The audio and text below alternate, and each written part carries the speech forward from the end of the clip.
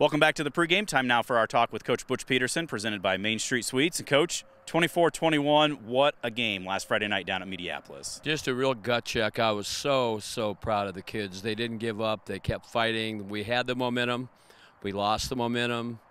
We got the momentum. We lost the momentum.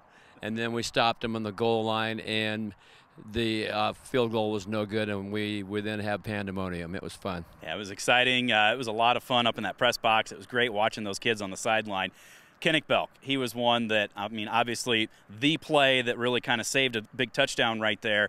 He's hustling. That's just a pure effort play, and it looked like he had probably 3 or 4 others of those throughout the night.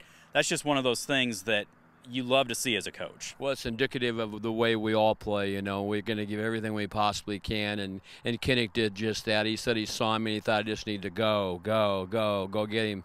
And he got him, and it really helped us, obviously. You never win a ball game single-handedly.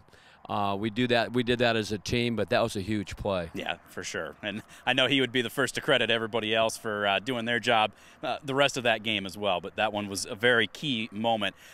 Big plays, Meepo did have a couple of those, and you got to tip your cap sometimes to a very talented team, but credit our defense that they were able to, for the most part, limit a pretty athletic squad. Oh, there's no question about it. I mean, the third quarter, they owned the third quarter. We owned the whole half.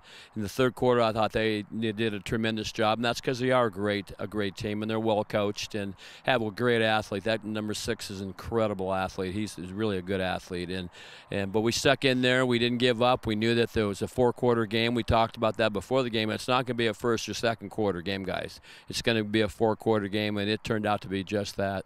Speaking of good athletes and good ball players, Andy Henson was another one that had a heck of a night, doing a lot of great things defensively. I was more impressed on the offensive side. I mean, 170-some yards, but the way that he showed just great patience, great vision, great speed, great power. I mean, he just put the whole package together, thanks, of course, to the rest of his teammates, but it was just a good night all around for Andy. He's our bell cow. He's the guy that goes out there and really does the things for us that we need to have done, and he'd be telling that's the line, that offensive line's really doing it, and they are doing a good job, but he's a tremendous athlete. He's going to definitely be playing at the next level someday. What position, I don't know, whether it be offense or defense, but he's got the whole package, and he's having a great junior year.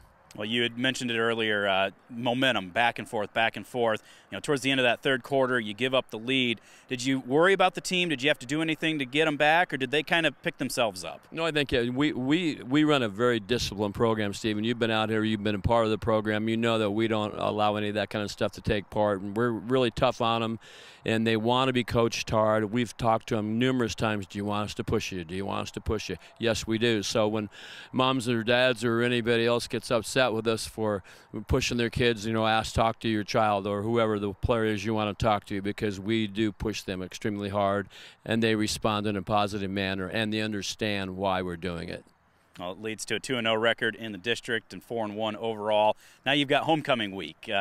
What do you do to make sure these kids can enjoy that, but know that they still need to be pushed because you've got a big game on Friday? You know, we do want them to have a lot of fun. It's homecoming. There's going to be a lot of the alumni come back for this particular game, and it's against Durant. They're a great football team. We got out of there last year with the skin of our teeth down at Durant, and we expect them to come up here and be very, very well. They only lost to Sigourney Kyoto, who was ranked number 7 in the state, by 3 points, and Sigourney's good. And I talked to Sigourney's coach, and he said they're, you know, a very good football team, and I know he's telling the truth, and it's going to be a lot of fun, and it's going to be something that we're all looking forward to. But they have to stay focused during practice time, and you were out here tonight a little bit, and you saw that, and they're always focused. They don't really have much of an option, to be honest with you, and they don't want any option. They want to have just tough deals. We want to get after it. We want to get better, Coach. Well, like we said, Durant's probably the best 1-4 team in the state of Iowa. They've just been a little unlucky all year. So you know that you can't look at that record and say, hey, it's an easy homecoming game. It's going to be a challenge Friday night. There's just no question about it. They're a great football team. I'm impressed with the way they're coached, and they do a lot of things well. And they got a great running back in DeLong. There's no doubt about it.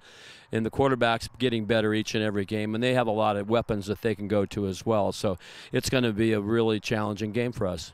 Well, we're looking forward to it, Coach. Thanks very much for joining us. All right, thank you. That is Coach Butch Pedersen, presented by Main Street Suites. We'll be back with more of the pregame right after this. You're listening to the Bearcast at westbranch.football.